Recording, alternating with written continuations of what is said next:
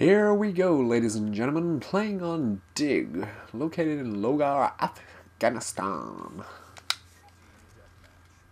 This is Jax 2010N, reporting live from Afghanistan. About to do circles and shit.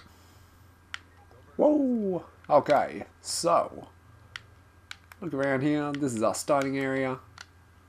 Gonna look over the wall and oh my gosh, this map looks freaking amazing, just saying.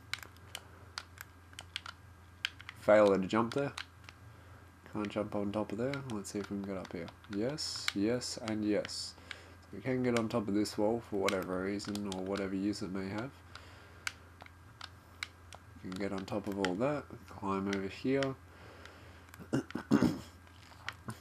So it doesn't seem to be any part that you can't really get around. So let's start through. Wow, I am really liking this so far. There's a lot of excavation site areas. This is already the center of the map, which takes like 3 seconds to get to.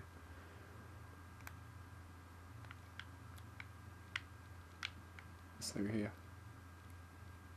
Oh, just emptiness. Welcome excavating. They're missing heads.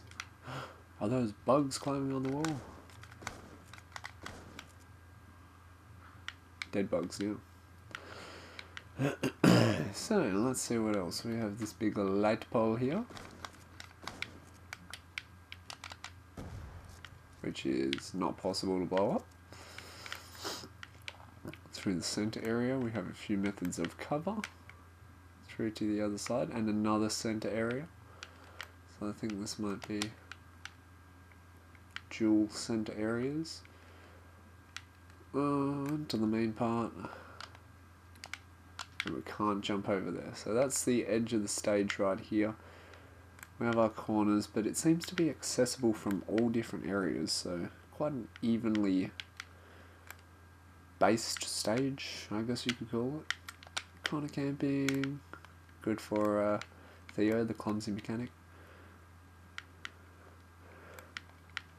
So we're back to the light pole in the center part.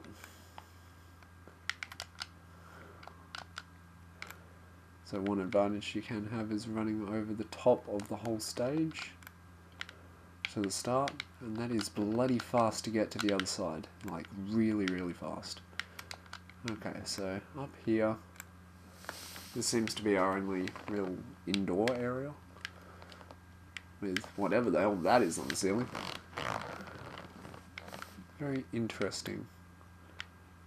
Moving around, this seems to be the only sort of out-based area where you outsource from everyone else. Down through to here. All fairly similar looking on either sides.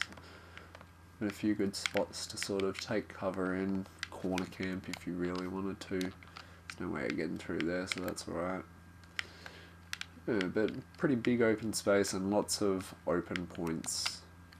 But it's all about taking cover by the looks of it in this map. So this walkthrough has probably been the shortest map ever. Probably as short as frickin' Nuketown. But definitely a lot of elements that you'd have to be careful of when you're exploring this map. There's a lot of different ways you can get to, so many different paths, and a lot of things that you can climb on. Good thing is that like a lot of the stage is climbable, so that when you actually want to move around, we can eventually sort of drop on top of people and that sort of thing. Surprise! Boom! Boom! Yeah, that's what I'm talking about. Jax 2010N out.